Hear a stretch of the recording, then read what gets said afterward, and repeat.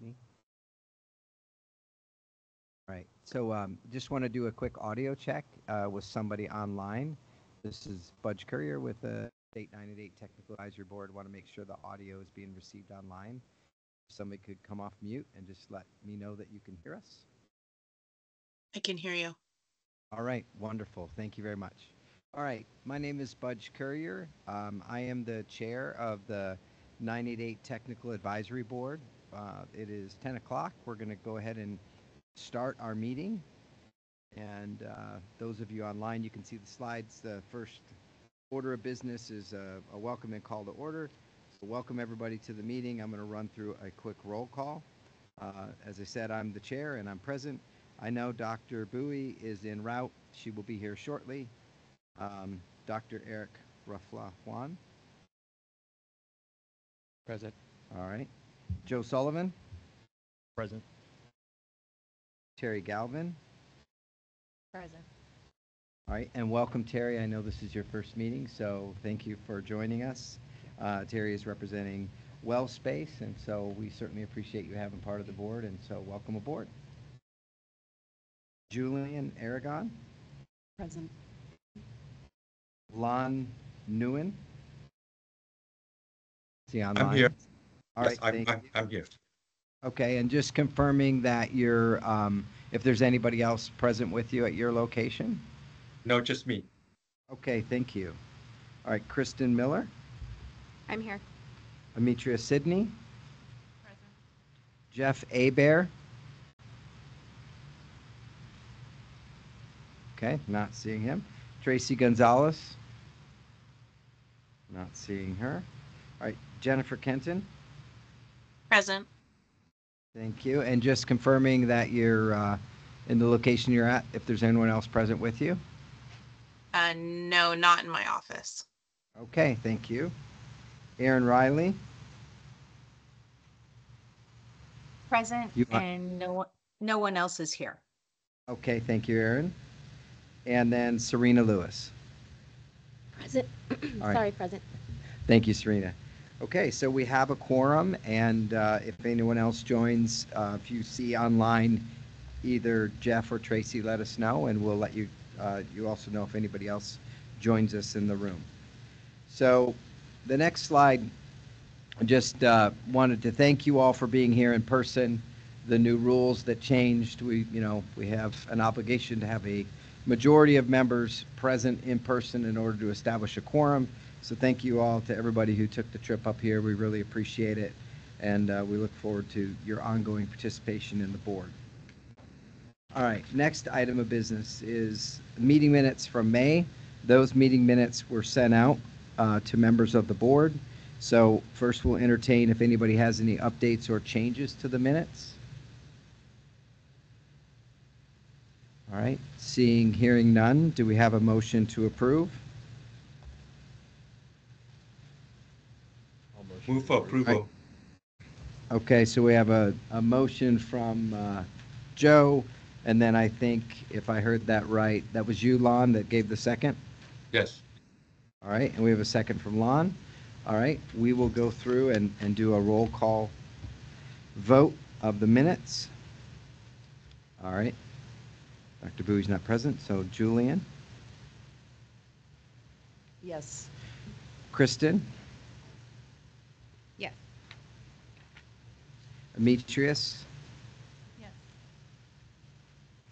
Okay, Jeff and Tracy are not here. Jennifer. Yes. Aaron. Yes.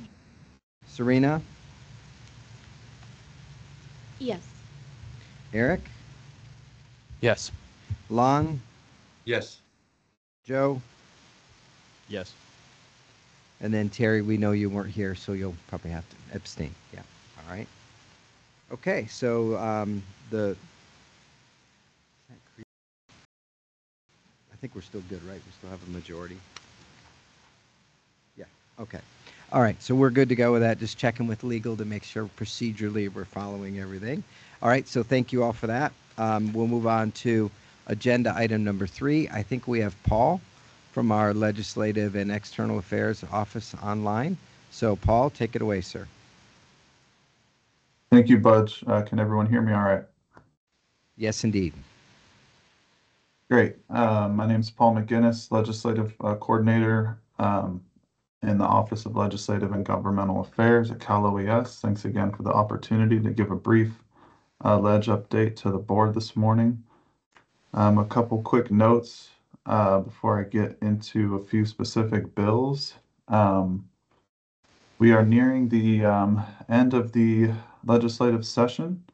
Last week was the suspense file hearing on the 15th, so we saw a fair amount of bills be held in that committee or significantly amended coming out of the committee. So some of the bills that were included at the last meeting may not be included in this since they were held or amended to alleviate some of the concerns or the issue areas. Tomorrow, the 23rd, is actually the last day for bills to be amended on the floor, and then session will conclude on the 31st. So just a little over a week. The governor then has all of the month of September to sign or veto bills that are on his desk. So the deadline there is September 30th for his action on all bills that make it to his desk. So I just have a few state bills that I'd like to give quick summaries on, and then if you have any questions on any other bills or any of these, I'm happy to take those.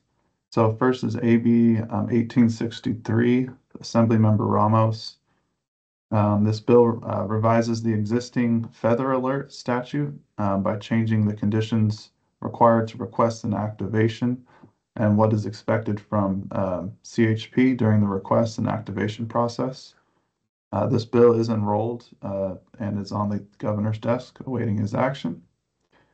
Next is AB 2765, Assemblymember Pellerin. The bill would require PUC to develop and implement rules to conduct random annual facility checks to verify that providers of telecommunication service are in compliance with their plans regarding backup electricity for telecommunications infrastructure. That bill is on third reading on the Senate floor. AB 3090, Assemblymember Mainshine. The bill authorizes and encourages public water systems when updating an emergency notification plan to provide notification to water users by means of other communications technology, including but not limited to text message, email, or social media outlets. That bill was signed into law in January. So it is existing law as of now. Next, AB 3179, Assemblymember Carrillo. This bill through January 2030 would exempt emergency telecommunications vehicles that are owned or purchased by emergency telecommunications providers from specified zero emissions regulations. The further requirements would be that equipment participates in the federal EAS system or provides access to 911 emergency services or provides wireless connectivity during service outages. And then lastly, I just wanted to share a bill because it came up yesterday's 911 meeting, but SB 610. The bill would have established a new framework under the authority of the state fire marshal to identify areas of the state for fire mitigation, replacing the state's existing fire hazard severity zone mapping. And that bill actually did die in committee, so that one was held. Just wanted to highlight that one as well for the board. That's all the legislation I was going to share this morning, but happy to answer any questions if there are any. Thanks, Budge. All right, thank you, Paul. Do we have any questions from the board for Paul related to any of the legislative updates that he provided or anything that you're tracking that he did not go over? All right, any questions or comments from the public on agenda item number 3? All right, hearing none, thank you. move on to agenda item number 4. So just noticing from our attendance, the report from working group, the first working group, will be rather light since they are not present today. Those of you that have been tracking that first working group, there is a draft 911 to 988 policy or guidance document that's been circulated. The current version of that is on our website. What we asked the working group to do was to gather up all the feedback that we've received, and we've received quite a bit of feedback from both state agencies, from the CalNINA chapter, and from others relating to that guidance document. And we've asked them to meet as a group and come with a recommendation to the advisory board as to what that updated document would look like. This work also dovetails into what the 988 advisory board is working on as well with their 5-year implementation plan. So there's some overlap there. So during November's meeting is when we're going to have a really robust discussion on this. And we've got another standing agenda item later in today's meeting where we can talk further, but that's what that working group has been focused on. Happy to, see if there's any questions that we might be able to answer right now, but for the most part, that conversation will happen in November. So any comments or questions related to the first working group? All right, for the second working group, Eric, I'm not sure if you're going to report out, but for our accessibility and equal access working group, we've got Eric and Antu both in the room with us. So take it away, Eric, for your report. Thank you, sir. Yeah. Thanks, Budge. And I'll start, and if you have anything to add, then feel free. So Antu and I co-chair the Equity and Accessibility Working Group and continuing to discuss how we can really make Vision of 988 accessible to everyone, no matter where they are in California's 58 counties. One of the items we're continuing to work on is build representation in the working group. So AB 988 from last year that was signed into law requires 988 reporting and statistics and data to include veterans, and we don't have any veterans in our work group currently, so that's an example of one. Another thing that we discussed was georouting and public-facing information about what georouting is and what's being proposed. There we've noticed a lot of misinformation or misunderstandings kind of circulating in the general public, as well as unfortunately being propagated by different journalists. So it's coming up in different news articles about the conflation between geolocation-based routing, georouting, and there is not a kind of definitive resource that's at Cal OES or at another government agency at this time in California that we can point them to, like, this is a reference for that. So that is something that may be of interest to this advisory board. Another thing that has come up is that there is no mechanism for consumers to provide feedback on 988 at this point. And so if a 988 user did wish to provide feedback on their experience with 988, right now their option is to do it for the 988 national platform through Vibrant, which is then chartered under New York state laws. And so this is not a very accessible or perhaps useful feedback mechanism for our purposes, what we're doing here in California. So whether that's something that's developed here at Cal OES or that's kind of a joint agency, because I imagine people calling in will be giving feedback on various things to do with 988, not just specifically the technology, which is what we're focused on here, but at this point that's something we can look into. And then the final thing I will share with is just thinking about how we can increase public awareness and engagement with this process here at the 988 Technical Advisory Board. And so there are some limitations that we can't get around through statute, like blocked building and things like this. But many stakeholder groups are not aware that this board exists or that these meetings occur, and so members in the work group have been doing their best to try and improve the awareness and engagement with this process. But I still think that there's more that we can do as a board, to whether it's advertising, some other boards do meetings in different parts of the state in order to try and boost participation or give more folks the ability to participate. So I'm not sure exactly what we have as options statutorily with the Cal OES and the the locked buildings and other security concerns, which are very real. But figuring out whether advertising materials or things like this beyond just saying we have a website you can go to. So, and then our experience has been that the more engagement there is with the process, the more interest and the more eventual use of the services and trust in the services there will be. Okay, thank you. Do you have anything to add?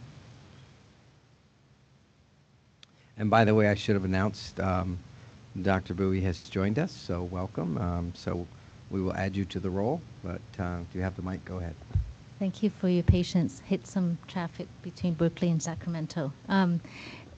So I did want to add, and thank you, Eric, for highlighting the need to recruit more members to the work group for better representation of the people we serve. I think I just want to add maybe some specific asks to the board. If there's a way that we could develop some public-facing materials about that's beyond what's on the website right now, that can be disseminated to the public in order for us to, say, recruit more members or for them to know about the work of the board, that would be greatly appreciated. Okay, and then I have a general question, which you may not be able to answer, but for overlap between the policy board and the technical advisory board, has there been much discussion on the 988 crisis advisory board for this type of activity to continue in that environment, or is the thought that this working group would exist in this environment within the technical advisory board? In other words, because your advisory board is shorter lived than ours in statute. It could go longer, I know, but it's not required to. And so I think the idea was that advisory board will probably not meet much beyond when the implementation plan is completed. So just want to really stimulate some thoughts from this entire board as to where we want that work effort to reside. Don't have to make a decision. Remember, this is the recommendation board, but just some thought around that.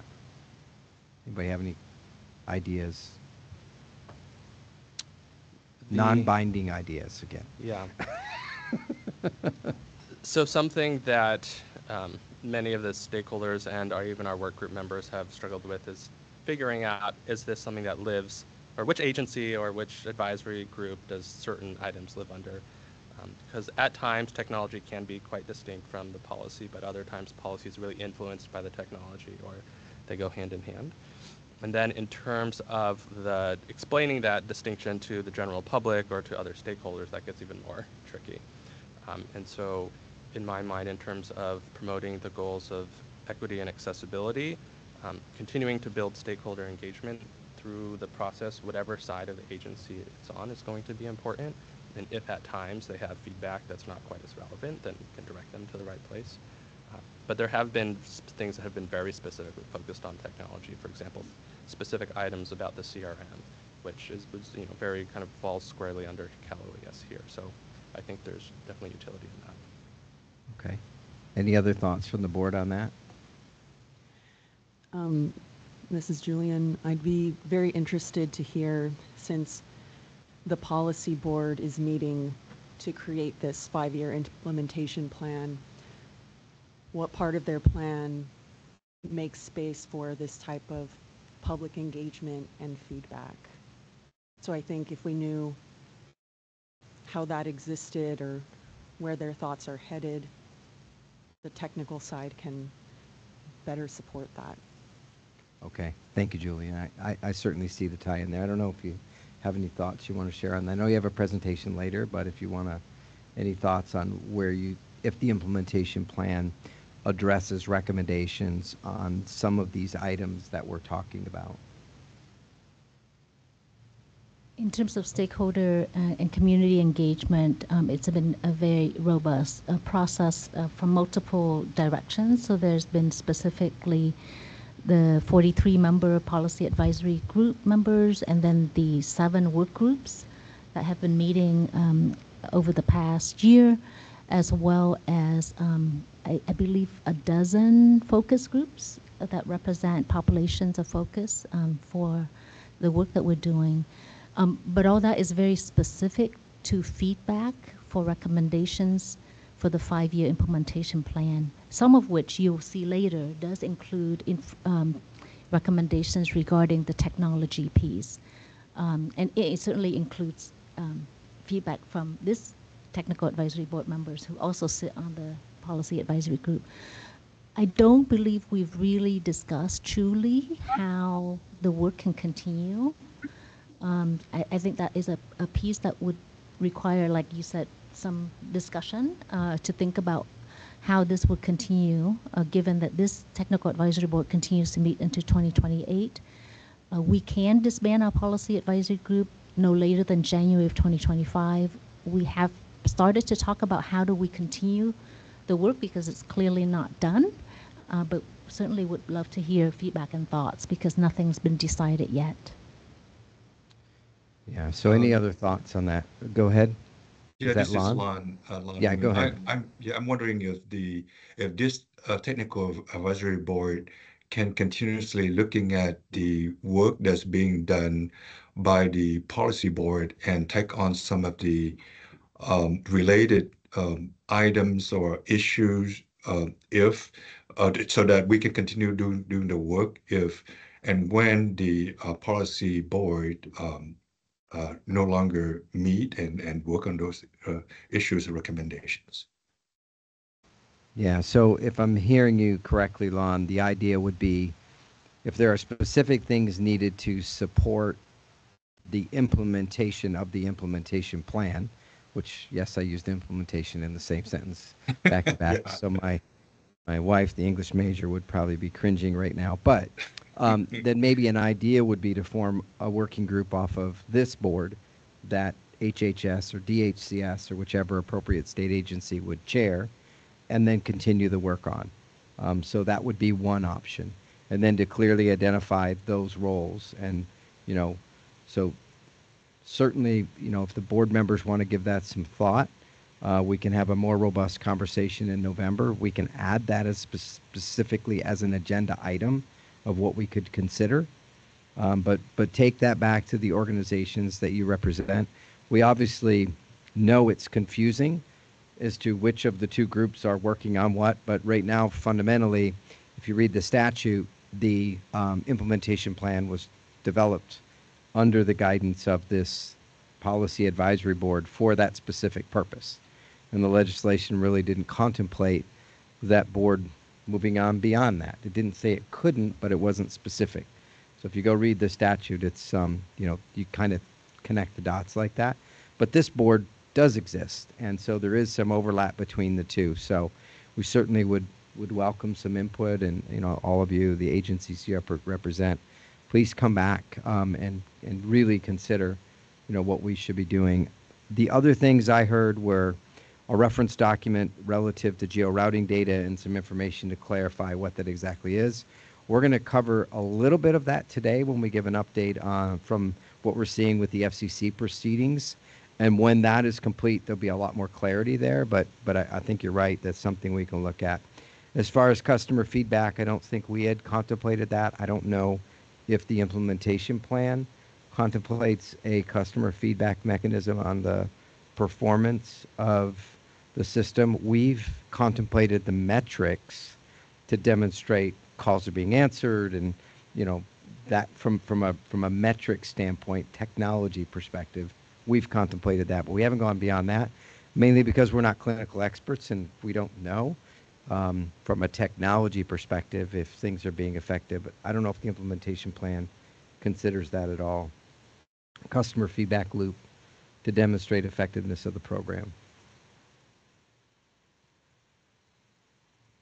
It will have to. We have heard that loud and clear. It's a question about which specific state entity, department will be responsible for that. And that's still under discussion. But all will become more clear in 1 month. And then the final thing I heard was just the public awareness and what that looks like, and how they can participate in this. So, advertising more about these meetings, pursuing alternative locations. We can meet anywhere we want. We just need to know about 45 days out of where that would be. And we've asked the board members to please let us know if there's somewhere that you think would be better to meet than here. As of yet, we've had 0 recommendations, so we continue to meet here. But we are more than willing and able. The team would love to travel and do this show on the road. I'm sure I'm looking at them over there, and they're like, yes.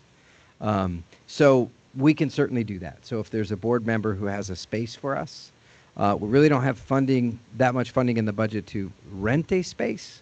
But if there's a space available that could meet our needs, we certainly could do that. Absolutely. And that's an open invitation. Let us know. Like I said, the good idea for that November meeting will expire around the 1st of October. It's too late at that point.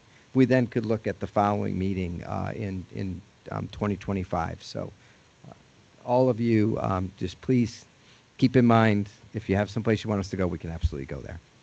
All right. So those are my comments that I was tracking. Any other conversation from the board members on this agenda item? Okay, any public comment on agenda item number 4, either in the room or online? Okay, all right, moving on to agenda item number 5. So I'm going to ask Jessica to come up and give us a report. I am super excited because this is the first board meeting where I am no longer the 988 system director for Cal OES. We have hired somebody, so Dr. Jessica Sodi is going to come up to the mic here, and she's going to give us a brief out on item number 5. Yes, you can have the clicker, absolutely. And so she's been in this role about 30 days. So yes, indeed, 30 days in, we're having her report out. If there's questions that, date back prior to 30 days, I may assist a little bit, but we're doing our best to do the handoff, and we thought it was most important that we introduce you to her and give her an opportunity to interact with the board. So we're really excited about her joining us. And me personally, a huge amount of my workload has now been adjusted, and that's good for me, maybe not so good for her, but I'll let her speak for herself. So please take it away. Thank you for that introduction. If you can move the mic a little closer, I think. Most of these updates should be pretty quick. There hasn't been much change, as you all know. Regarding the 988 CHS and CRM status, that testing was completed back in May of this year, where we validated call, chat, and text. We comply with all the requirements that are set forth by SAMHSA and Vibrant, and we are able to provide the reporting data that's necessary and required by SAMHSA. We're still waiting on approval from SAMHSA to begin the phased deployment. So what this will look like is that once we get approval and that the MOUs, the agreements are in place, that 6 months after approval, we'll get calls, and then we'll get 9 months after approval for text and chat. The one update here is that the 988 mobile dispatch RFP, which is available on the Cal eProcure website, has entered into the negotiation phase, and we're anticipating a contract award date of sometime in September of this year, so within the coming months. Again, with the 911 and 988 interface, as you all know, in government code, the Office of Emergency Services is required to verify the interoperability of both NextGen 911 and 988. We've done that, and that certification was provided as the end of April earlier this year. And again, we intend to deploy this technology to all 12 centers once we have the go-ahead from SAMHSA.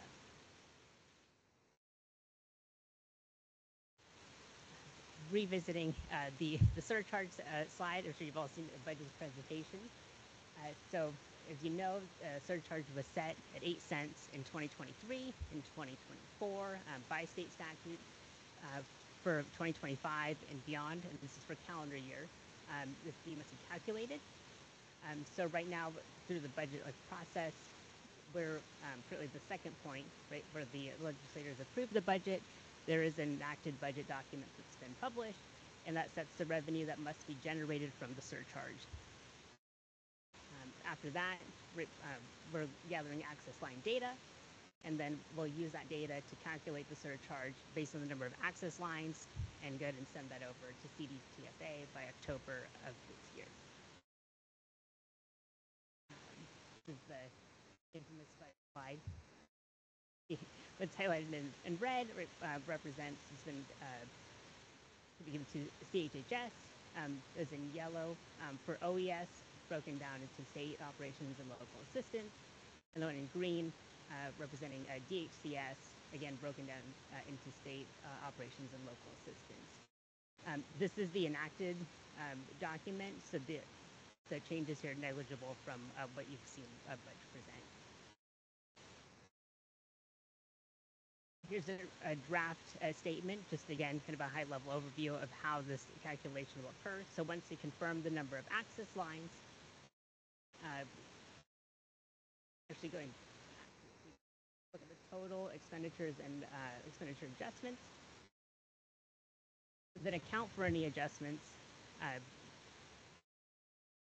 to determine the revenue that's needed for the next budget year.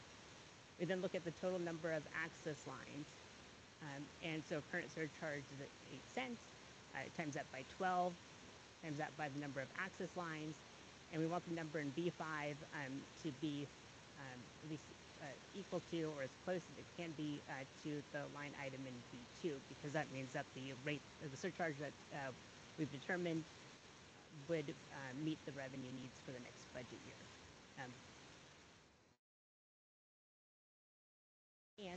So 988 implementation milestones and technical advisory board tasks. Again, a government code that we established and convene the state technical advisory board. And we work on plans for interoperability between 988, 911, behavioral health services, which is why we're all here or online. The development of the technical and operational standards, and the creation of standards and protocols for 911 and 988 called transfers, which is something we'll get to later. In order to facilitate some of those milestones, one of the things I've done is conducted visits with each of the 988 centers. So I did want to thank each of the 12 centers because if I haven't gotten to you yet, all 12 centers agreed to have me visit, which is that you're taking time out of your day and your business operations to meet with me.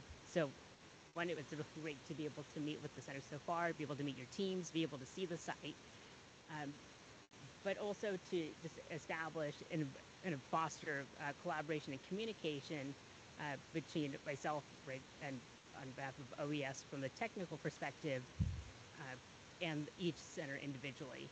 So what I've said it with the centers so far is that there's 12 centers, and there's going to be 12 different approaches as to how we go about this process, and that's okay. So each of you are serving, there's just unique needs. Some of you have a couple local lines, some have well over a dozen local lines. So what is your center doing, and how can we best support 988 from a technology standpoint over here at Cal OES? So again, 8 of the visits are completed.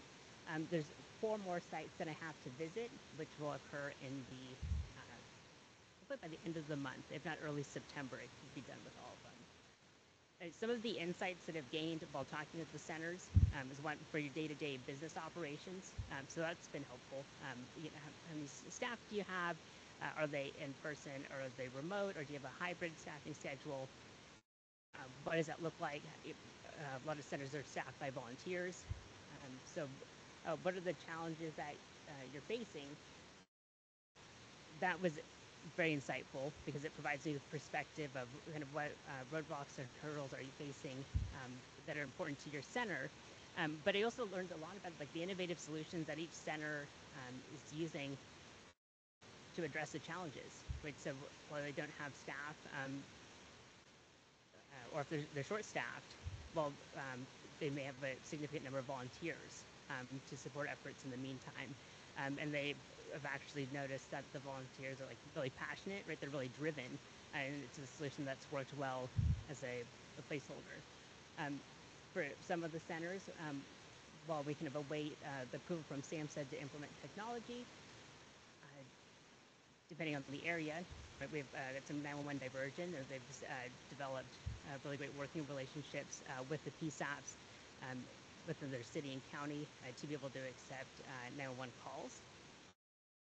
And there was also a desire for both like leadership and an advocate. So again, something that would plan to fulfill my role. It was also a great opportunity to be able to clarify points of confusion. For example, regarding budgets, what Cal OES is responsible for. So being able to reiterate that we're responsible for the technology standpoint. But if you raise concerns during these visits about something that may be more operational based, you can just take that back to our CHHS and DHCS partners and bring that to the table, just so they're aware. So. And there was, Budge will touch on it later, but some confusion of geo-routing versus geolocation. So as a kind of a quick, like down and dirty overview, I think of geo-routing as being able to tell me that I'm in Sacramento. I think of geolocation as being more precise and being able to tell like the building that I'm in. So, but being able to clarify that those two terms have kind of very significant distinctions to be made, especially as we work to preserve like the privacy of the 90-day contacts there. And with that, I think that was quite a lot. But are there any questions? All right, so any questions from the board for Jessica? Or if they're really hard, she's going to make me answer them, I think, which is fine. All right, any questions from the board or anything that you're expecting us to report out on that you didn't hear about? We're happy to provide any update that you all need or that we can provide. Go ahead, Serena. I have a question. Has it been established yet how, what the triggers are as far as like the 911 center will, okay, it's been determined that they don't need the immediate medical attention, so then we transfer it over to 988. Has it been established yet what the triggers are for 988 to then transfer it back over to 911, or? I think that's like a perfect segue into that document, right, Bud? Yeah, so the guidance policy that's published online does contemplate those exact questions.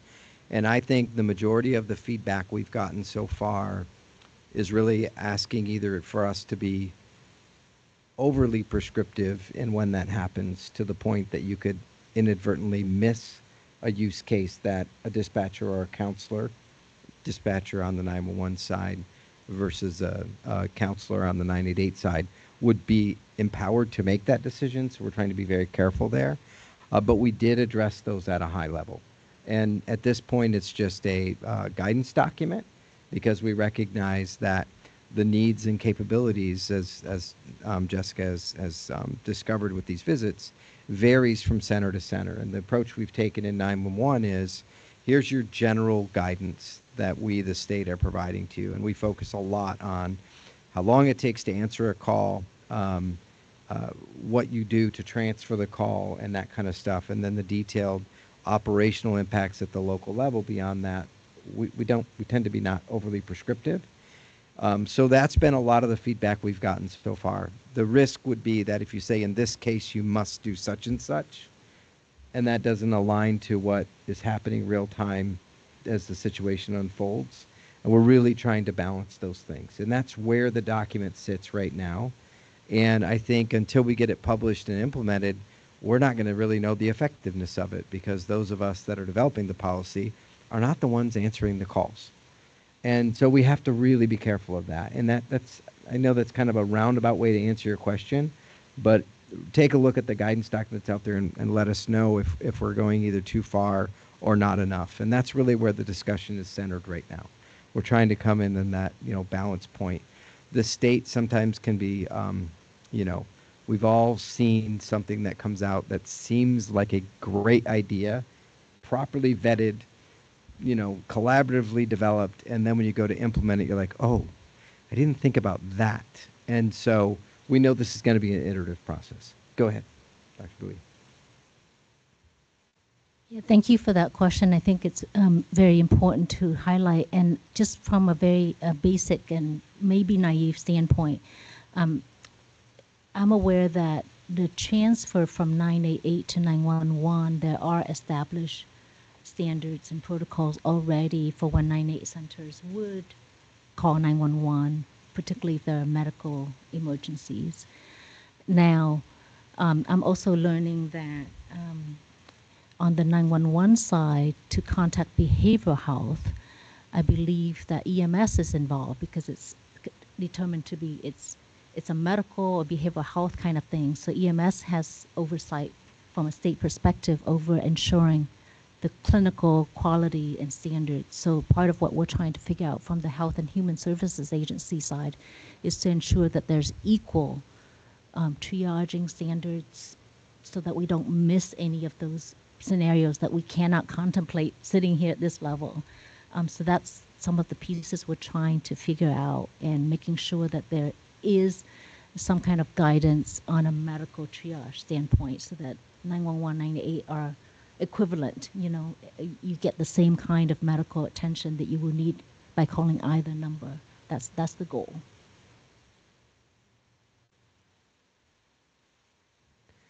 Any other questions or conversation relative to the report? I have a question. Go ahead. So I've gotten a number of questions from stakeholders about, are the overarching state budgetary situations going to affect 988 operations? And my understanding and general answer to them has been, specifically for 988, it is a little bit insulated because it has the surcharge, and that generates the funding that is used to operate the direct 988 services. The other services are not attached to that funding, and therefore may be more in flux if there are budgetary changes at the state level. Is that an accurate answer in terms of how 988 is operating, in terms of like from the Cal OES side? Yeah, so I think for us at the state level, it is a special fund. We track closely the revenue coming into the fund, which is generated by those access lines. And as of yet, we don't see anything impacting them. But the legislature is still in session. The conversations are still underway with the budget, so we'll have to be tracking that closely. But right now, you know, we're not seeing any impact. So, if I could, Budget, I'd like to share a concern, and I don't know where it's going to lie or land on with this with the technical advisory board, and whether it's going to be something that can be looked into. So because of the call rollover and call routing issue, and also relate to some budgetary concerns, and that's why some of the 988 centers are still not ready to receive 911 call. Even if the so-called guidance or MOU between the two organizations has been established, and the main issue and concern for these 988 centers is that they don't have the staffing capacity to handle additional calls transfer from 911. That's one issue. The other issue is that the 911 agencies are concerned about a call rollover for 988. For example, if a 988 call being transferred, or if a call being transferred to 988, if that call doesn't get picked up within 45 seconds or a minute, it rolls over to a backup 988 centers. The local 911 agencies does not want for their call to be rolled over, for example, from Sacramento County call being rolled over to a call center from LA to LA or Sacramento and so on. They like to keep it within the jurisdictions. So those are some of the concern, and because of that, they asked for an internal backline from the local 988 centers to just transfer there directly rather than transfer to 988. The concern with that is that 988 would only pay or would only base funding to 988 centers based on a call that route to 988 and not to a local line. So all of those stuff are things that maybe this technical advisory board can look at. I don't know if we could, but that's certainly worth considering because it's going to be impact 98 and 911 center operations. Okay, so I heard three questions. Concern about staffing capacity at the 988 center to handle 911 diversion. We've done the calculations on that, and based on what we're seeing in states that have really good data and some of the data that we have available in California, if you look at about a 1% or so of 911 calls could potentially roll to 911 calls could roll to 988. 1% of 27 million is a large number, Right. and we exactly. are, and we're aware of that. So we are in the middle of having those conversations right now to do some predictions on what staffing would be needed to support this, and that's part of the work that we're doing as we visit the centers, is to gather the data to help us at least start that conversation. So we're tracking this. We don't have an answer for you today, but we do know it's a concern, and so that's on our to-do list. The idea of rolling over to another 988 center, if in fact you're transferring from 911 to 988 and to roll to another center, the technology, once deployed, would absolutely support the ability not to do that rollover. So if that's Great. so we can, now we need to get you the technology first, which we have not gotten the green light to do, but we did build that capability into the technology. So we anticipated that.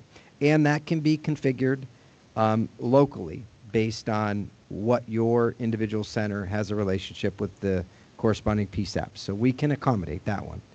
As far as the call counts, if you look at our funding policy, which is in Chapter 13 of our funding policy online with Cal OES, we include those warm lines, direct dial lines.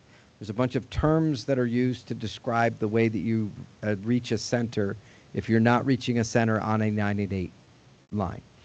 And we include those in our counts with some caveats, because these are nonprofit organizations, and if you're supporting a separate business line that's not related to 988, we can't count those. But everything that's coming into your center to support those that need help from a crisis perspective, we include those counts in everything we do for our analysis. And we do that for 911, and we do that for 988, because in the 911 world, the same thing happens. There may be somebody who knew the phone number to the sheriff's department 40 years ago, and that's what they have in their phone for 911, because that's how they reach the sheriff, or that's how they reach the fire department, or that's how they reach the police department. And so we include those in all of our statistics, and we would, once our technology is deployed, we'll have a much better idea on those metrics.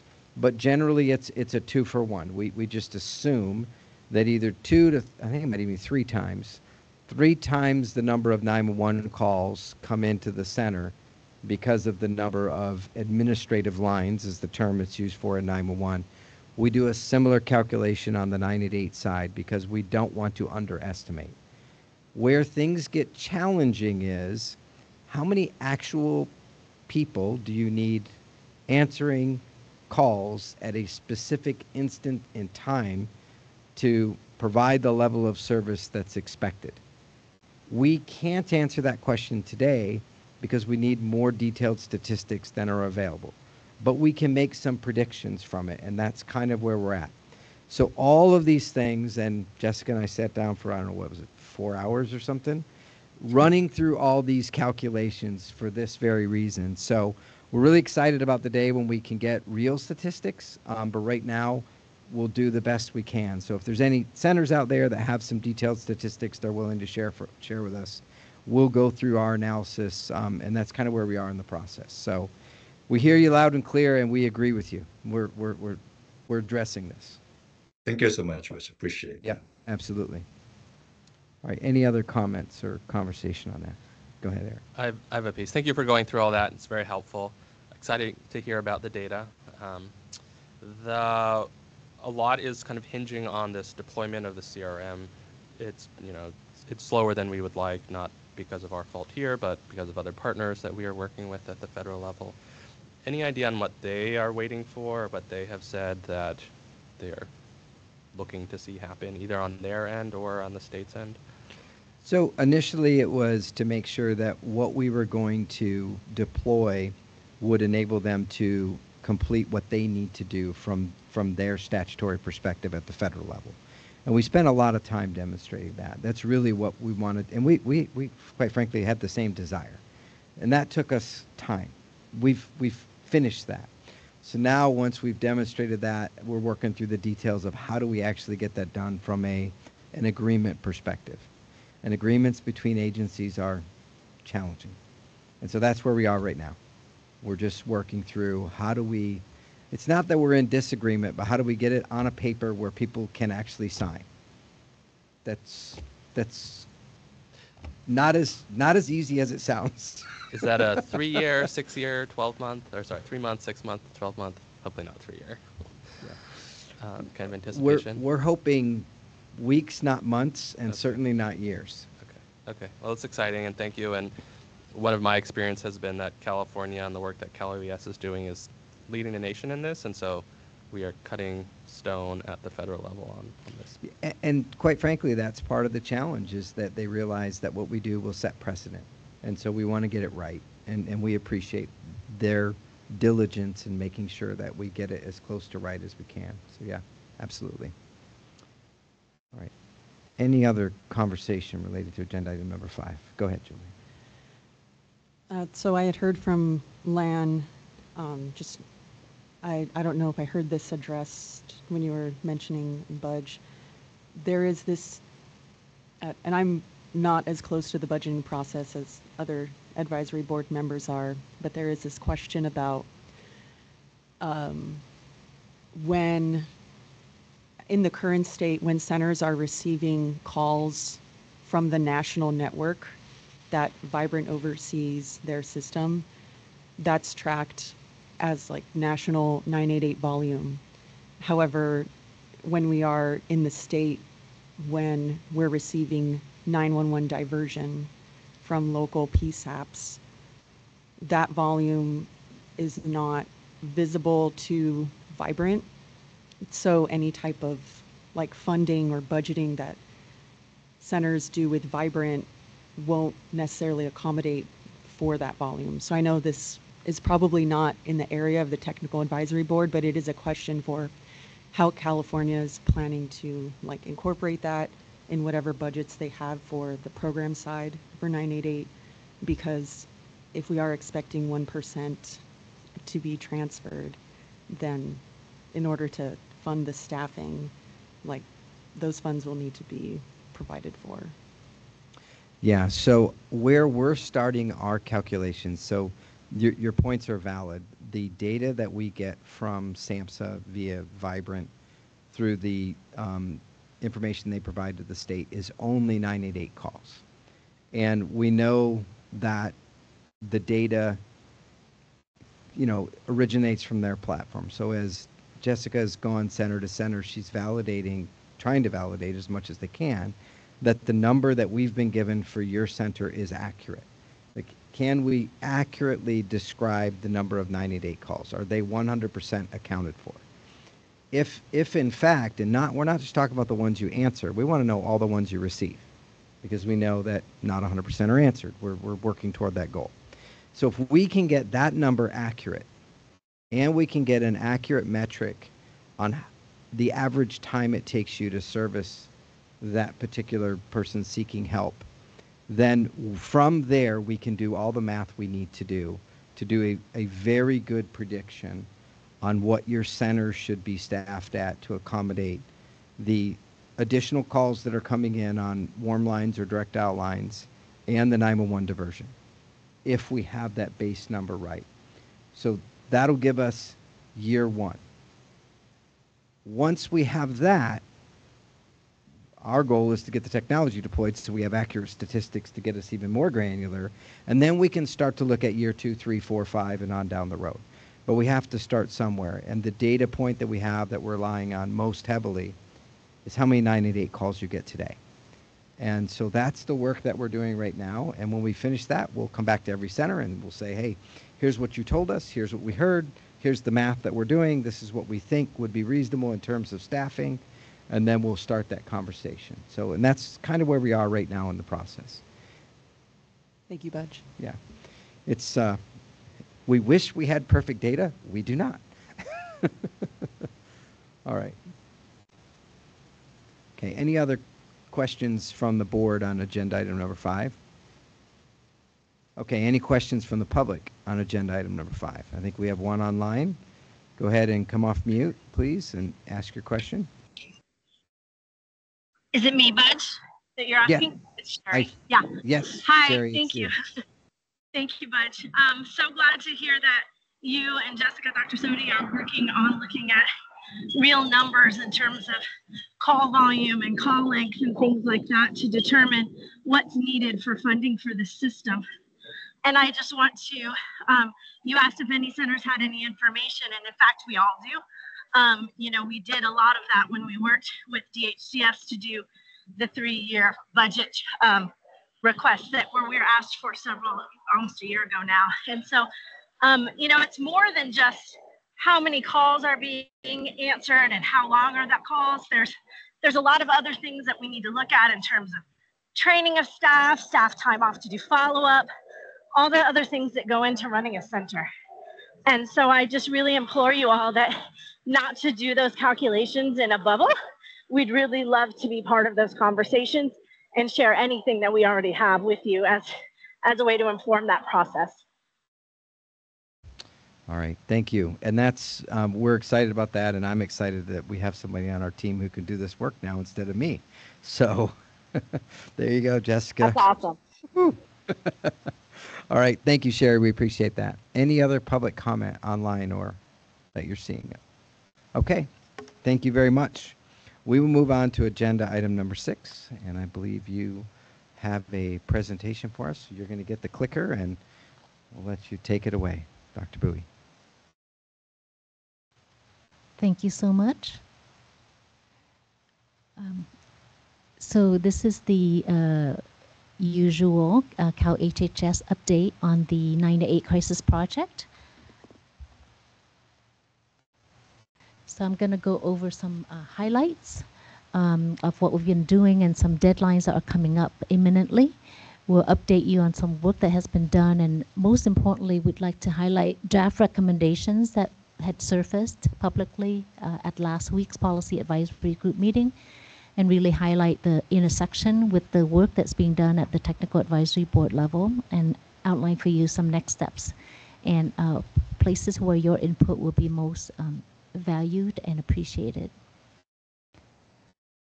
This is just a quick highlight for those of you, I'm not sure if there's some new folks in the room, but the AB 98 legislation did outline the roles and responsibilities for Cal OES and Cal HHS. In particular, besides the 5-year implementation plan that Cal HHS will be delivering to the state legislature no later than the end of this year, we are also required to post progress on the implementation plan annually, no less than annually, until for the next 5 years. So a lot of work that we're thinking about has a lot to do with not just the implementation plan, but how do we evaluate that what we're doing is working, and then what adjustments need to be done along the way. All right, this is the structure of our project. And at the very top, you see the driving goal of the 5-year implementation plan, which you will be seeing shortly in about a month's time. Underneath, all of you have seen this, the Policy Advisory Group advises Cal HHS.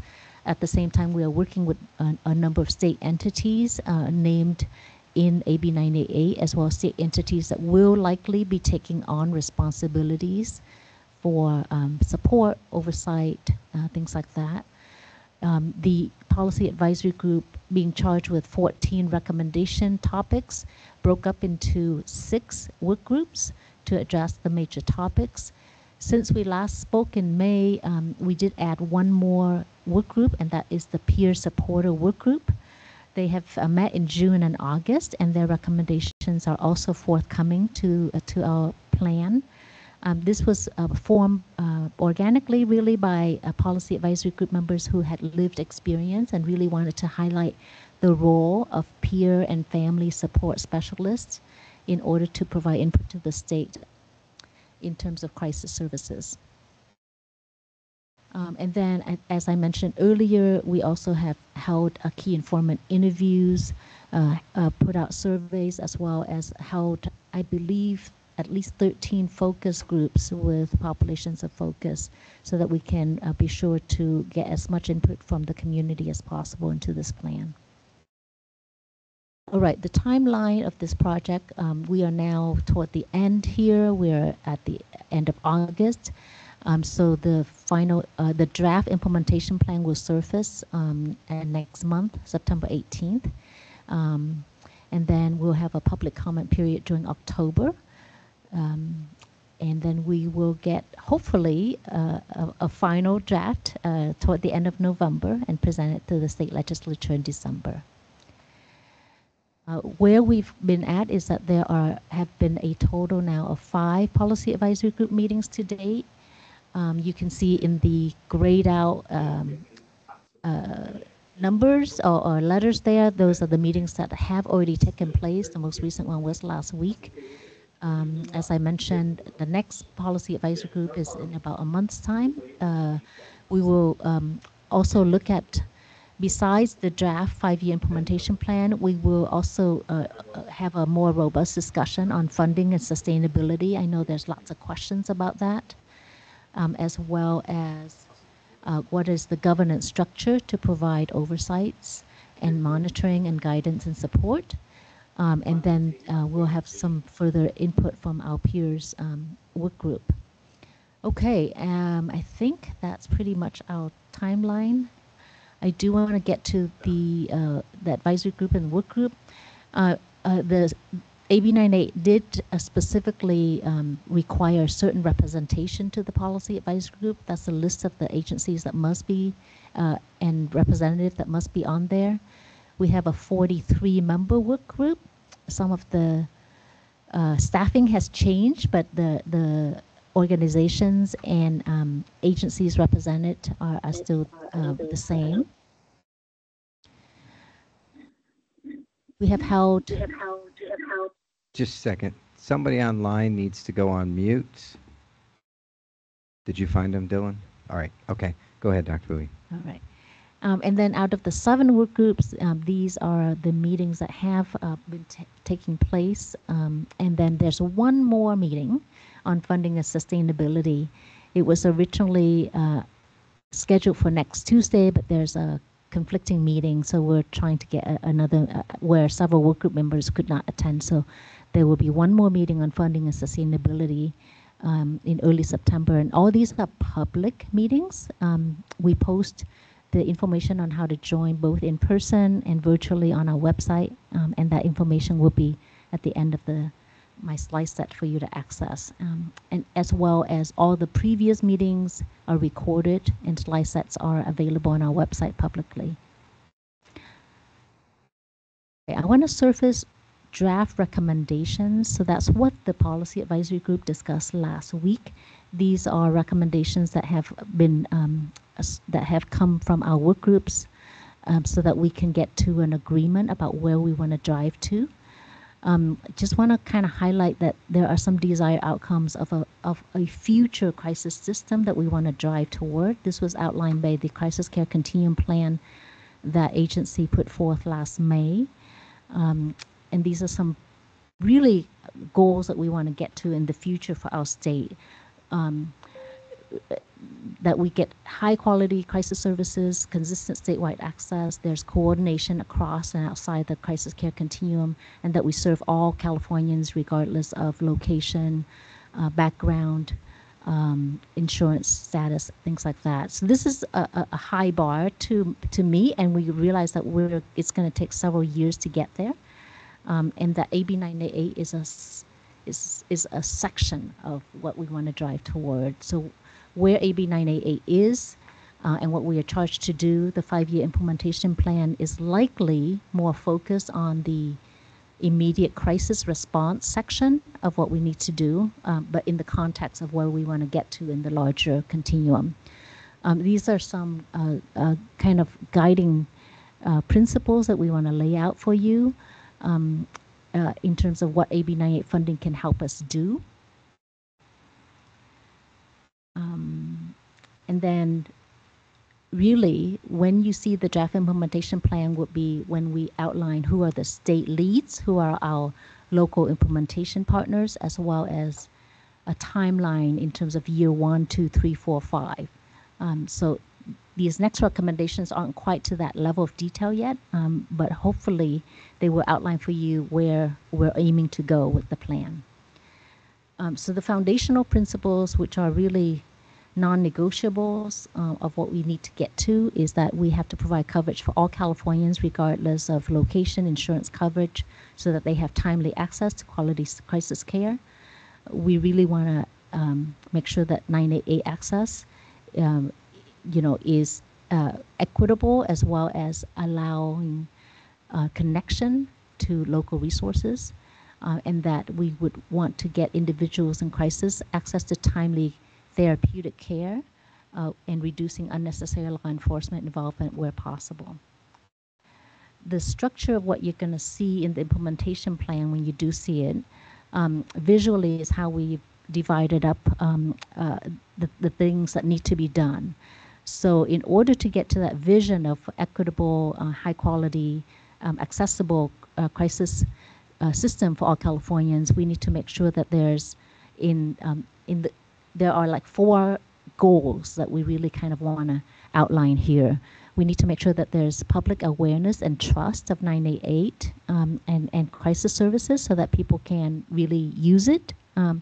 We want to make sure that when they do use it, that the structure, infrastructure, and technology is there to make sure that the routing is accurate and safe for seekers seeking help.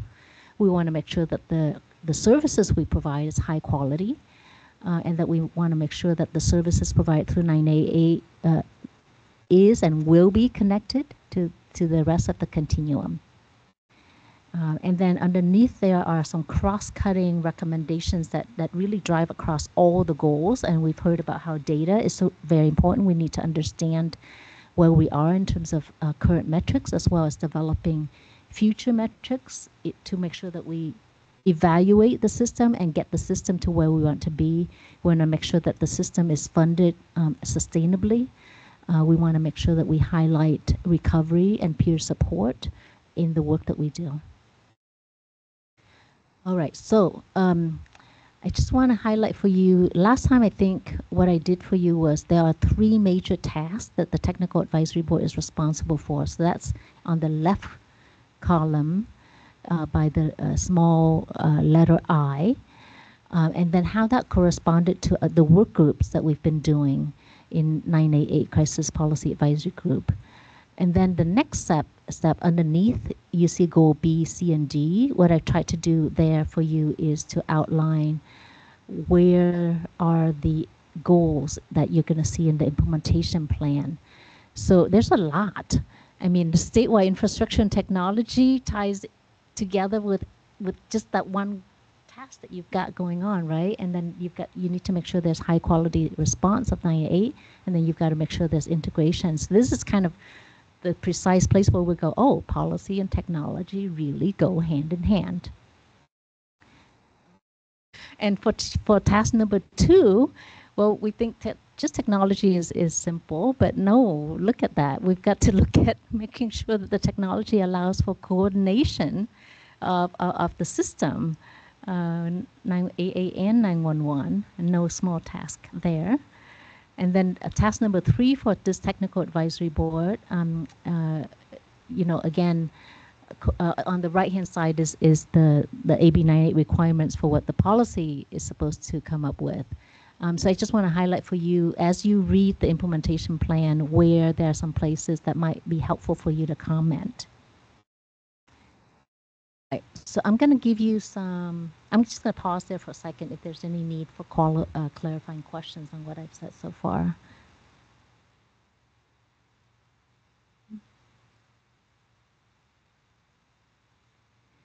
All right, because next what I'm going to do is go over the recommendations that were surfaced publicly last week.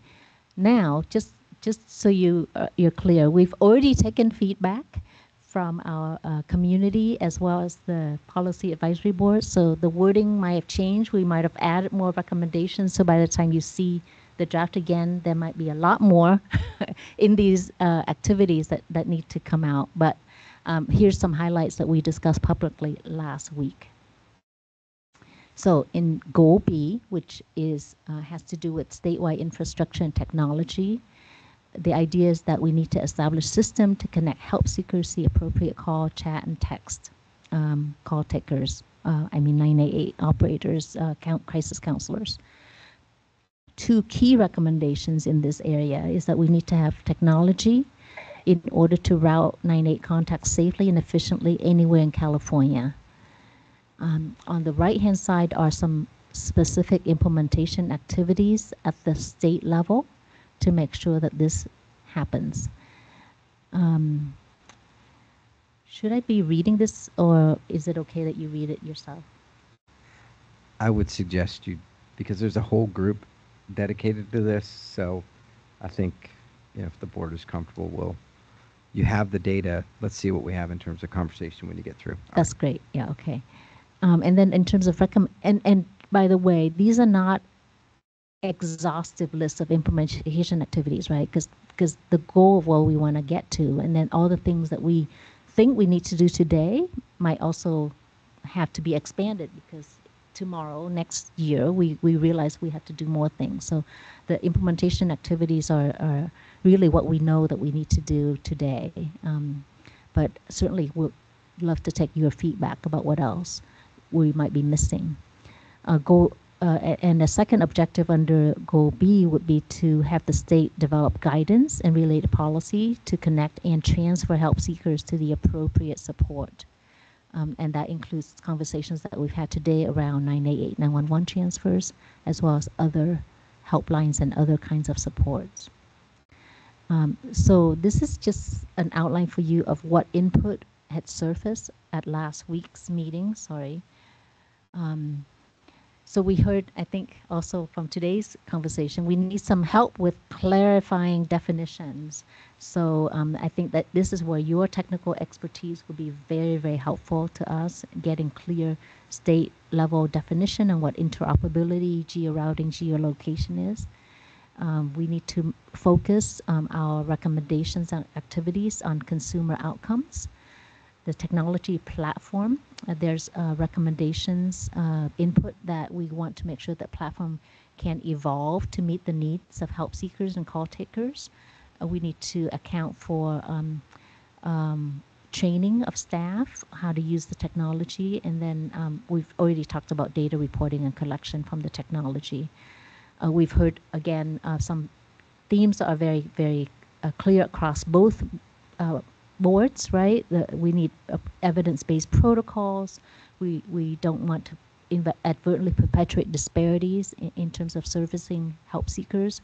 We do want to make sure we understand how different approaches in terms of community-based mobile crisis response might meet the needs for different communities.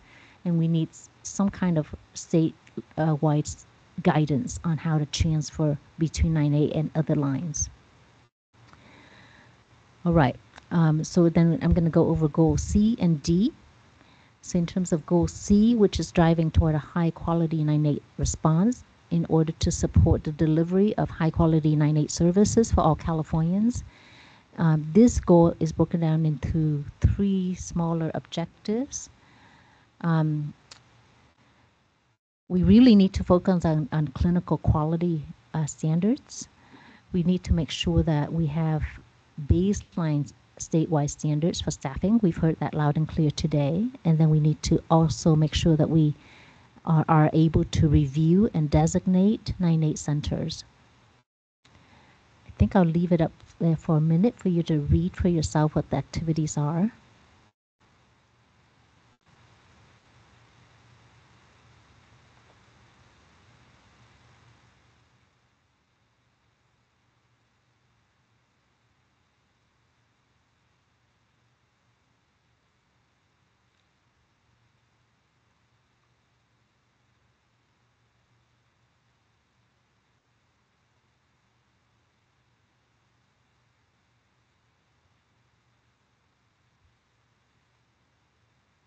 And may I proceed to the next slide? Okay. All right. The policy advisory did ask for us to reorganize the recommendations in order for it to make more sense in terms of a flow, looking at key performance indicators that are specific to quality of services. We want to differentiate between activities that meet current national standards, and then we need to think about activities that will meet California's needs in the future, thinking about the future crisis system that we are building right now. We need to have mechanisms for consumer feedback in the evaluation process. We've heard a lot about staffing today already. I don't need to reiterate those. That's under consideration, definitely. And then we do need a state process in order to make sure that the 9-8 centers are meeting California specific standards and that there's technical assistance and state support that we build in for our 9-8 centers in California. Right. Last set of goals would be goal D. We've got this as the integration of 988 and the continuum services so that there's coordination. We would really want to make sure that the state actively promote collaboration and coordination of all the partners necessary to connect people in crisis to immediate and ongoing care as necessary.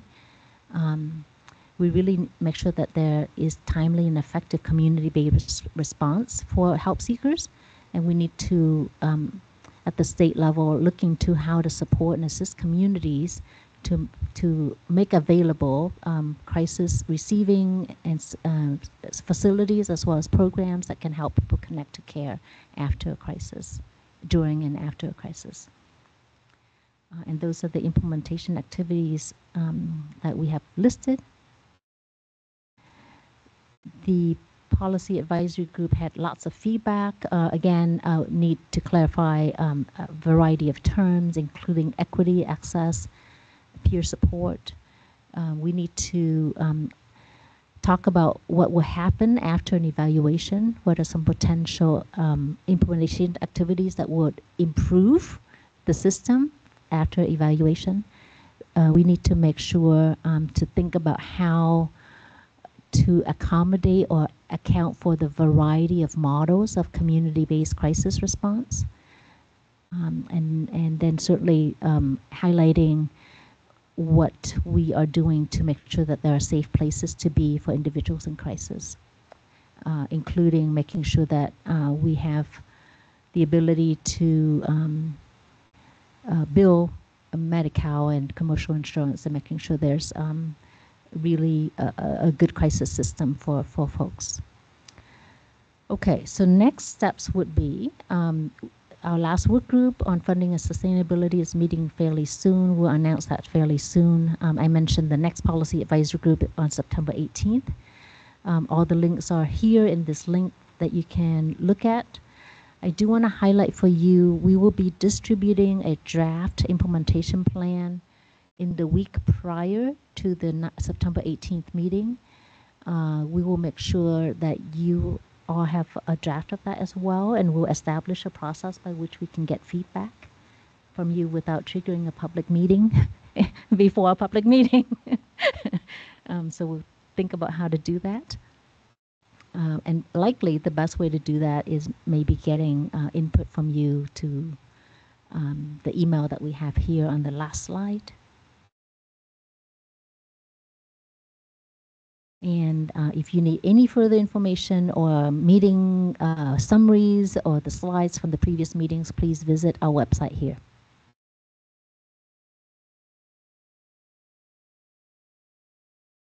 So I asked a legal question. When that document is received by this group, do we inadvertently trigger a serial meeting as we each individually review it and provide feedback?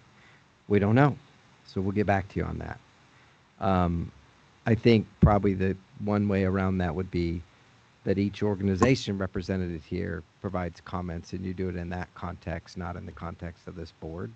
Because if we did it in the context of this board, we'd have to have a meeting to formalize, board feedback. But individually, I don't know, we'll see. We'll do some research on that. All right. So that was the legal thing that came to my mind. All right. Any questions for Dr. Bowie on this presentation? Obviously, they've done a tremendous amount of work on this effort. Some of you sitting here, maybe most of you sitting here, have been involved in these efforts as well. So any comments or feedback from the board members on this?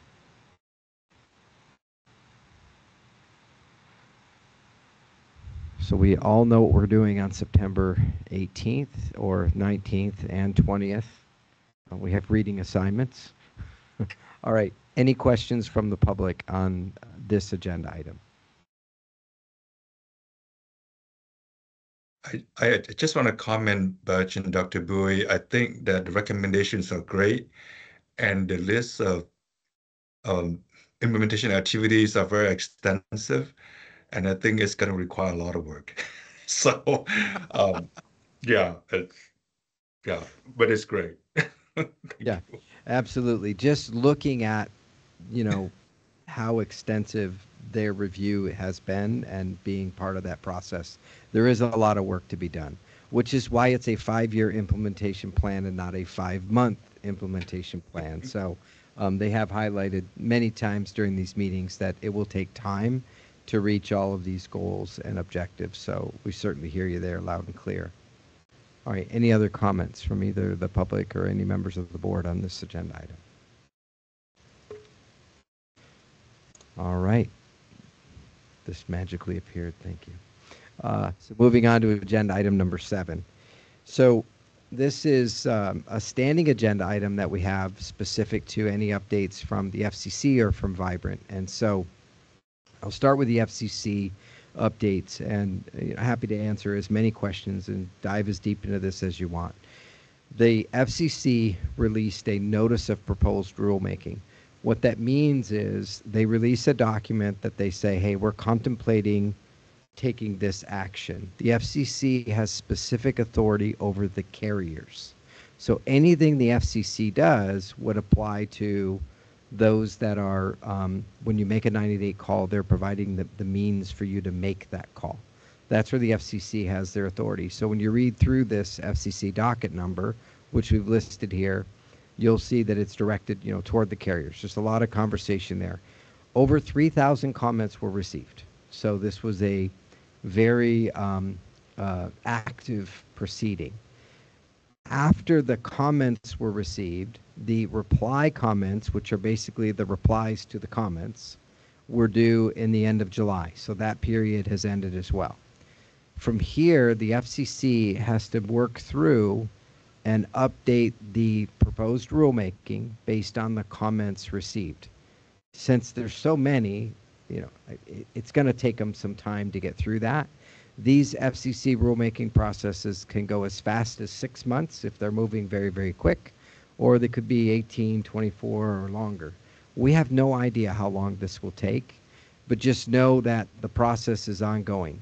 From this point forward, you still have an opportunity, either as a board, if we decide, there's a separate agenda item for this, or as an individual, you can still comment on the process. It's called an ex parte. Essentially, you write a letter or you set up a meeting with the FCC relative to this docket number, and you can still comment. So if there's something that you really feel strongly about that needs to get on the record to help them inform their decision, there still is time. And that's what the FCC does. They make their decision based on what's in the record, and what's in the record is what's responded to as part of this rulemaking. So that's where we are in the process. Now, at a high level, there's been a number of comments that have been received on both sides of this. There has been some confusion between geo-routing and geolocation. In other words, the ability to know exactly where you are versus the ability to just get your 90-day call to the right place so you can get the help you need. And so I think that the record is rich with that kind of information. I still think there's some confusion out there, but the FCC has, I think, the information they need. So I don't know that they're lacking information there. There's also basically a couple of different ways to route that have been considered. One way relies on a tabular data set type model where you use some existing data on where our wireline switching centers are. There's a couple of thousand of them in our country. And so you correlate where you are relative to that wireline switching center, and then you use that static sort of tabular data to then route the call very similar to the way it's done today. That's been discussed. Another option that's been explored is the idea that we can leverage some of the carrier's capabilities to do geo routing. In other words, not correlating your location to a static data set, but actually being a little more dynamic and knowing the lat long roughly of where you are. You know, think about when we're sitting in this room here and you pick up your cell phone, you communicate via access through a cell tower. And that same cell tower is supporting hundreds, if not thousands of people in like a 1 to 2 mile radius. So all we know is you're somewhere in Sacramento. We don't know much about that. But that's enough to know that when you make that 988 call chat, that it should go to WellSpace, because WellSpace is the agency that services us where we are, regardless of what your area code is or where you're really from. That's what geo-routing is all about. And if we borrow those dynamic mechanisms and the call arrives at a 988 center, for those 1% of calls, or 3 to 5%, depending on what stats you look at, that actually become 911 due to exigent circumstance, you can very quickly get the actual location after law enforcement has made the determination that this is an exigent circumstance, and you should absolutely know exactly where the person is. So those are the kinds of things that are being discussed right now, and we'll see how the FCC comes out in their rulemaking. So that's kind of where this FCC process is today. And I again, don't know when the rule will come out, but that's where we are. Any questions or comments on that? I know it's a lot of technical babble for those of you that aren't like engineers. I think it's kind of cool because I'm an engineer, but all right. In addition, Vibrant has circulated a new network agreement, and our centers are in active discussions with Vibrant relative to that network agreement. And so that's an ongoing discussion that's currently underway as well. So those are probably the two major updates for this slide. Any other comments or questions or anything you're hearing relative to this that we missed from the board? Okay. Any questions online or from the public relative to agenda item number 7? I have a question, Yeah. Budge, sorry. On the agenda at the last meeting or meeting before that, we did have a letter to be sent there. Is that letter, I assume, is tabled now? It sounds like those comments were received, or did the agency end up sending some abbreviated or other form? So we will discuss that more in agenda item number 9, but the letter that we reviewed last time was not sent, because what the letter was asking them to do was do a proposed rulemaking, which they did. So maybe we made that happen by not even sending the letter. Who knows?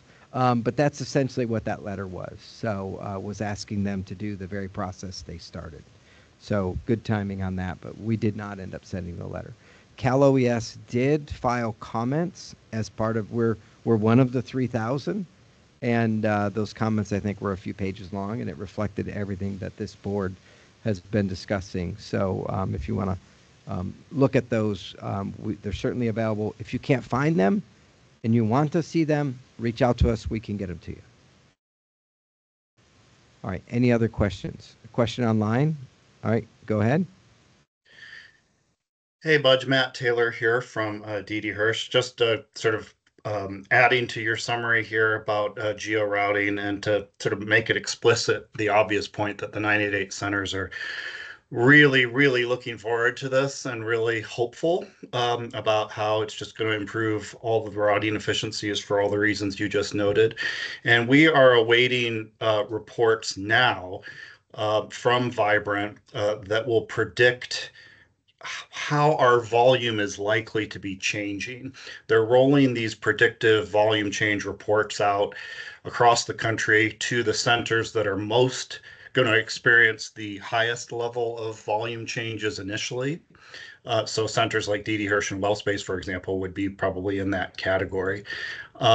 and that'll help us, better understand whether, given we're in cities where there's net migration losses or gains, whether we're going to be seeing volume increases or decreases. So that it may change some of the, obviously the staffing needs of certain centers, but at present, Vibrant is not predicting radical changes in volume to most centers, and even the largest centers, they don't think would have volume changes in excess of a 25% gain or loss. But of course, 25% of a high volume center is still a lot of contacts.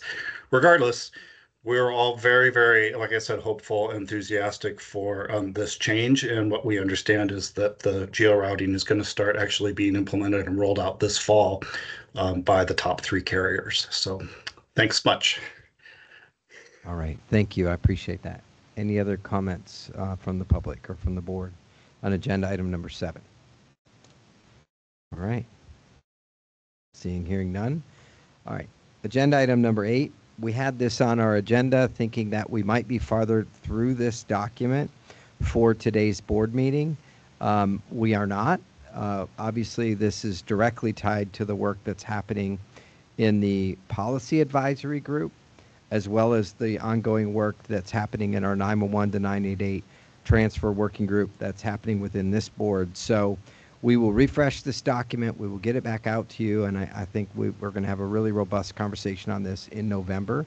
And we'd like to get this guidance out there, at least in some form, certainly because the number of questions that are circulating about what this is going to be, there's, a lot of questions around this. So we just want to get it out there. So I don't know if any of the board members have any follow-on conversation relative to this, but we'll keep this on as an agenda item for next board meeting. I do have a quick question. I'm noticing on the 988 page that the version of the draft transfer protocol is from March. So will this updated draft that's taken in comments also be updated for access on the website? Yes, we will. And we will have an updated version of this document posted at least 30 days before we meet in November is the goal, so that everybody has an opportunity. And that updated version will reflect all of the feedback received and the recommendations from the working group on the feedback received. So I can't say that everything that was requested to be modified will happen, because we really want the working group to do that. The working group has a much larger and, I think, diverse representation than is what's sitting at this table with regard to this one, item. So if you're at all concerned in the outcome of this, then please join the working group, right? And really be involved in the conversation at that level. And if you want information on how you do that, just reach out to Samantha. She can, she's more than able to point you in the direction to the working group. So really, that's where this is going to happen. And I'm looking to the working group to make a recommendation up to us that we then look at from a state perspective. So when you come in November, have your state, hat on, so to speak, so that you're looking at something that's going to work for everybody and maybe not your exact entity. And really take a close look if anything in the policy would prevent you from being effective, or the agency you represent from being effective. That's really what we want to avoid. This is a guidance document. We're really trying to take this forward to put something out there that is actionable by every single 911 and 988 center in the state. So no pressure. All right. Any other comments on this online or in the room? Okay. The next agenda item is really related to something that Eric mentioned. So the proposed rulemaking is out there. It's happening. The question before us is, do we need to consider any action as a board to further inform that process? I don't know how many of you have read through all 3,000 comments. I have not. I've read through probably 100 of the comments, and I think Jessica's read through probably more than that. So we've read through it. There's a wealth of information out there. We don't have to decide today, but if there's something you've already read or you've heard where there's a gap, that you think this board should weigh in on to help inform the process, there is a way to do that. We would write an ex parte letter as an advisory board and send it to the FCC. So that's absolutely possible. Not easy, but is possible. So the challenge we'd have is, we'd have to, draft said letter, which we've already done once, so we can certainly do it again, review it as a board, and then choose to adopt it and then send it out. And so the earliest we would send this would probably be sometime in November, but we can certainly do it. So I put this as a placeholder based on the conversation from the last meeting we had that we wanted to discuss this. And so it's here and open for discussion for the board. So I'll entertain any discussion on should we do an ex parte letter to the FCC as a board. It sounds, if I can, Yeah. it sounds like many of the concerns or asks in our original letter were answered or have been received. A new piece perhaps that's come up is what mechanism of geo-routing will the FCC allow states to have? And so, Budge, you described there's a more tabular static version, and then there's a more kind of real-time dynamic version. And there may be advantages to that dynamic version. It's more future-proof. It is more in line with the next-gen infrastructure that California has. And the tabular version is static. And if there were to be changes in technology or changes in other things, then that would have to be changed or have to be modified again in a way that the dynamic one wouldn't be. That being said, I'm not the expert on what infrastructure all the centers have access to and all the PSEPs have access to. From your perspective, is the way California's infrastructure set up really, is there a big advantage in one or the other, and a big enough advantage that we should let the FCC know that? So in the comments that Cal OES put forward, we used an or. Either the tabular method so that some states that don't have the infrastructure that we have access to that, or this more advanced version. And so as long as that's in place, we would not, have to go back to the FCC to do something different. If it's only one or the other, somebody's probably going to get left out down the road. It's way better than what we have now, make no mistake about it. But these things take time, and once this proceeding is done, it will be 5-10 years before there's any change. We're bringing our knowledge of the 911 space, and that once this is in place, it will probably be a decade before any changes happen. So what that means is if the tabular legacy method is used, we can make it work. It's a huge improvement from what we have today. But when you want to do additional things like be able to poll the system for the exact location of the caller in an exigent circumstance, you'll have to rely on the legacy way to do that, which is a 10 to 20 minute process to figure out where the person is once you've determined that they absolutely need help now to save their lives. And that's really the focus that we have. So I think it's probably up to this board to contemplate how important is that, how much information do we want to put on it. That type of data is already on the record. So don't, but it would just be sort of re-emphasizing that, I think is kind of where we're at. I think you've answered my question, though, that either or is what is already included in the letter, and so we would have that flexibility. Yeah. All right. Any other comments on that? Or questions from the board? All right. Any comments or questions online on agenda item number 9? All right. So from the board, do we want to keep this as a standing item or just roll it back into our regular FCC update? Do you want to?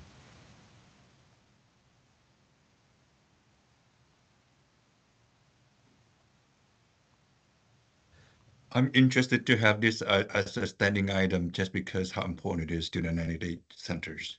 Okay, we'll make sure we keep this front and center. We'll track any updates that are made, and if we hear anything, we'll certainly push it out to the group as an update. Okay. All right. Okay, so we're now up to agenda items for future meetings. Our next meeting is on November 21st.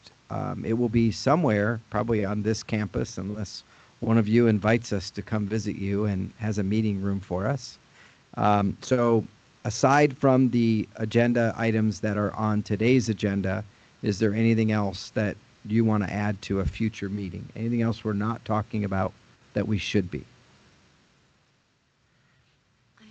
I'm sorry, I have something. Yeah, go ahead, Serene. Has it been looked into as far as translators, like 988 centers? Because obviously the majority is Spanish speaking, but there's a lot of even when I use a translator for Spanish speakers, like they are not like my I'm fairly good at Spanish, but like the translator will be like saying something completely different, and then I'm like, ma'am, that's not what that's not the address they gave. So, and then I've used anything from like, all kinds of different languages. So, has it also been, is that something that's going to be available to the 988 centers? So we have already the capability. So on the existing platform that Vibrant's provided, there is a language interpretation service. I'm not overly familiar with how they do it. Somebody else who is more familiar might be able to speak to that. But in addition, the 911, we do have a language translation service. I think it's might be subject to some of the same things you're using now because that's the world you come from. So that is available to our 988 centers. We've got that. And we're also looking at additional technologies that can do this from more of a machine learning perspective. In other words, the automatic translation, similar to like what you see with Google Translate, only more enhanced. Those features are available to be rolled out in the platform once we get it out there and live. So we have had these conversations, but right now what's available to the centers is either what's being provided through the services that Vibrant provides or through the state foreign language translation contract. That's available today. All right. Go ahead, Joe. So only my second meeting, so hopefully I get invited to a third after this. We talked, a lot of this is touched on call routing and voice traffic and stuff, and the budget that was proposed was based on call volume. What about direct video calls and stuff? Is there a budget, a line item for internet circuits and things like that? Yeah, there is. So the technology that we've built and deployed includes a video interface as part of that contract. I don't know the details of it. I can get back to you on that. But and we also build out the connectivity to the centers that they need to access this technology, the 988 call handling system, as well as the 988 customer relationship management software. So if the center does not have access to those types of connections, we do provide it. Where we run into challenges is the 988 fees are very specific. So if there are other business lines that are active at that center or at that facility that go beyond 988, we have to be very careful. And we've worked individually with each centers to figure all that out. So, so the short answer is yes, that is included. Okay. And we can certainly give you more detail if you want to know, and we could certainly meet one-on-one. Yeah, just to show you. Yeah. Funding available Yep. for the circuits and stuff. Yep, it is. It's in the contract. Absolutely. Okay. Great. Thank you. Okay, go ahead, Dr. Bowie. May I just add some additional clarification in terms of language access? That when you call 988, you can press 2 to get connected to a Spanish-speaking trained 988 crisis counselor. And then there are 240 additional languages available to 988 right now through Language Line Solutions through the current national platform. And we have the similar access if that service is not available. We have a state contract as well that these centers can leverage too. Yep. Okay, you had a question? I just had a question for possible future agenda items. I think I understood that there's RFP for contracts regarding technology for dispatching mobile crisis. Are we at a place where maybe there's an overview of what that might look like, or Yeah. the thinking behind that? Yeah, so we will certainly add that to the branch update for the next time we meet. By then, the contract will have been awarded. That'll be September. So we'll give you a really good overview of what that is, as well as what needs to be done next. Because while the technology is in place, the gap that exists in that space today is who is actually going to be the dispatch entity for each one of these centers. And the contract leaves open as to who that would be, but that conversation has to be had. And so that's a one-by-one with each center. And then once that determination is made, they have to work to ensure that that dispatching location entity can do all the dispatch, and so all the pieces are there. And that's exactly what this contract is going to do. So we'll have some graphics for you. We'll walk you through where we are in the process. It will take 12 months to test, develop, and roll out. So, from when the contract is signed. And we want to be very careful to align to the implementation plan, which right now we've been in lockstep with, but that's a part of the conversation as well. And then you run into this whole challenge of how are the mobile crisis response teams identified? How are they funded? Which ones are supported? Which ones are not? And so we're going to have to unravel that. Thankfully, the technology is agnostic to that. Once they are identified, the technology will support them. It's just figuring out all those policy things. So, that will be the larger part of this conversation. Yeah. And how do you facilitate that? And so, yes. Yeah. So I've got that as a note, and Jessica's already over there probably writing slides right now on 988 mobile data solution or mobile dispatch solution. Yep. Okay. Other future agenda items.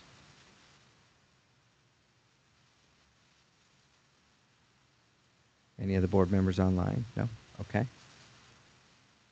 If I could just brainstorm, because November 20th is when the yes, yeah, final you're the day before us. implementation- Yes, yeah. So I yeah. don't know if that's something that will become a topic of discussion or not.